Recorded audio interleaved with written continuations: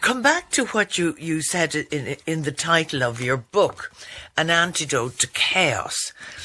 And chaos is associated with the feminine and order with the masculine. Symbolically, that's the case, yeah. And it's the case in stories and symbolic representations all over the world, yeah. But that doesn't mean that order is good and chaos is bad. Well, from a female perspective, it might sound like that.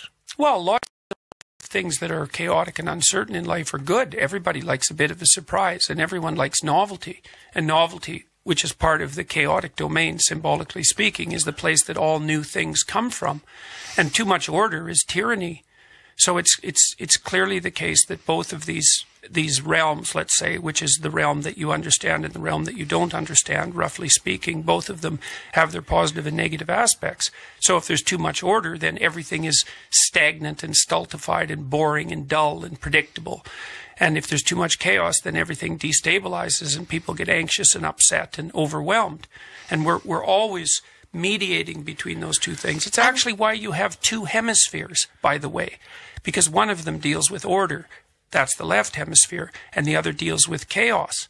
And those are the fundamental elements of life, what you know and what you don't know. And why do they have to be male-female?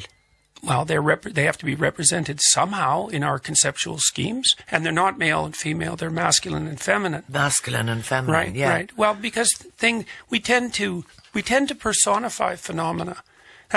You see that happening in movies, for example, especially it's very, very common in animated movies where these domains will take on personification because we tend to understand the world through a social lens. We tend to tell stories about everything, right? We tend to see the world as if it's an unfolding story.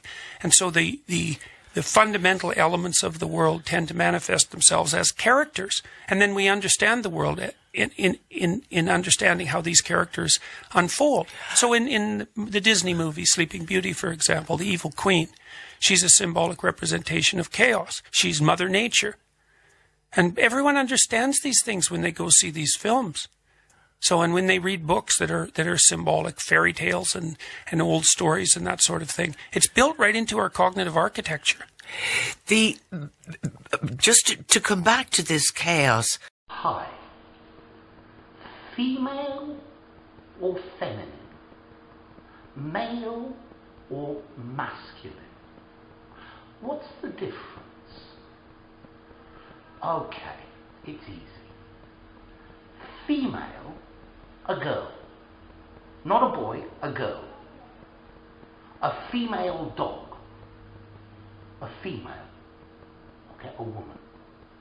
Whereas feminine describes a person with characteristics of a woman. But that doesn't mean it's a woman. Okay? You can have feminine men. Men who are genetically male, but with feminine characteristics. Okay?